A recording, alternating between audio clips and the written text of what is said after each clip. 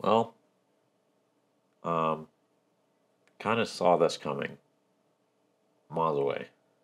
And it was bound to happen, to be honest. Absolutely bound to happen. Now, what I mean by that, of course, is not going along with what every single YouTuber is doing. I did some organizing. That's about it. I'll show you around about things I've changed in this room. But essentially, there's been a lot of things where this entire workspace that I've been working out of for the past three and a half years now, it hasn't quite done it. Wait, hold on. I came here 2019. So summer 2019 is when I started working out of this room. And ever since then, it's kind of been, it's been all right.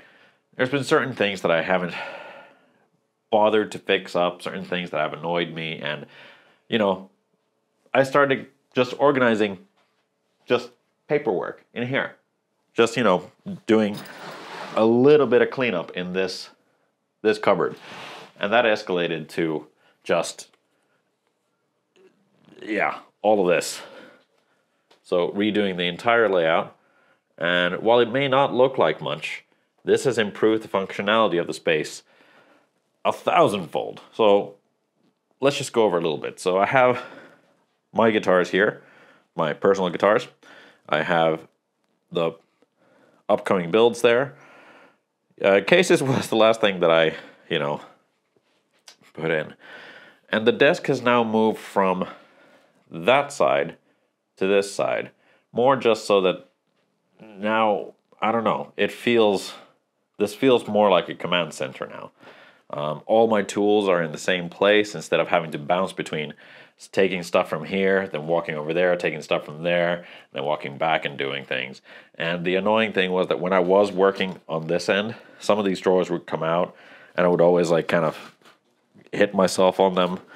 So that was annoying because they would, if I was doing like sanding and stuff, these would slowly start creeping and they'd hit me in the back. So no issues there anymore. Now I'm going to have natural light a bit closer to me, which is also nice. That will affect filming a little bit, but I do have curtains that I can pull forward, so that's not going to be that big of an issue. Amp and stuff on this wall. So it's basically the same layout, except switched around. And yeah, oh yeah, check this out. Finally got my hands on some Lundgrens. And this is going to be blurry, because I can't show them to you yet. But they are for some upcoming builds. I think I might need to move those a bit. Give me a sec.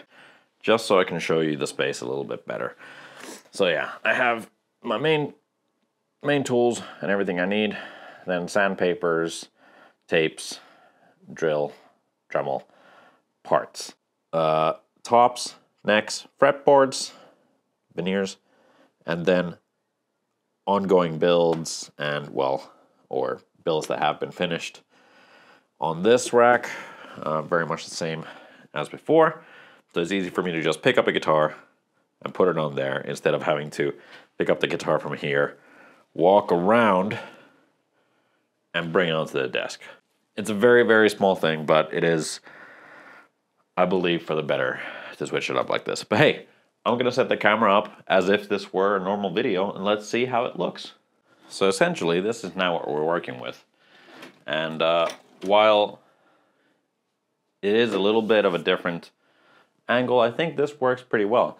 And then this could be a wide shot, maybe. And then if I just want to bring it in, I can bring it in like this. And have a bit more close-up stuff where I can show you the things I'm working on when I'm doing intros and outros and in-between commentary things.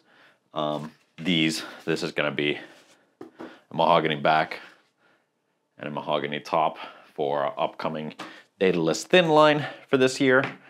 I haven't put out any update videos in a while, so this is pretty much update thing. I don't know if I'm going to do monthly updates anymore.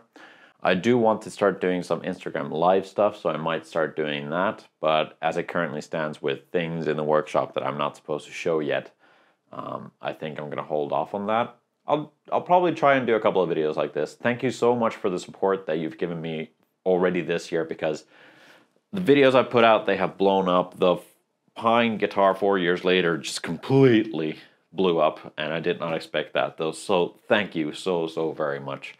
Now with the space a little bit more organized and a little different, I'm immediately feeling so much more inspired to work in this space again, and I'm hoping very good things are going to come out of it. There's a lot of projects lined up, and that's going to be like, there's the 8-string data, 8-string data list. Maybe I should make one. There's the community 7-string data list, the 8-string Icarus, the 2 guitars that I have teased but I can't show, the new models for this year, that is. There's going to be the thin line data list, and then a couple of other projects which are coming up, and I'll discuss once they become relevant to discuss. A big announcement coming also this year that I'm waiting on the final details about to be able to tell you guys about. The After Hours guitar. Yeah, so this has now gotten fretted, and we're heading to final sanding. Well, not final sanding, we're heading to sanding so I can start looking toward gluing in the neck once I have figured out what bridge I'm going to use. Then once that is done, that's going to come together pretty nicely. So yeah, looking forward to it. But hey, I've rambled on way too long. I had the misleading title. You clicked on the video. Thank you so much for watching. If you watched up until this point, click like, subscribe, comment down below to tell me what you think of the new space. And I will see you in the next video, whenever that may be.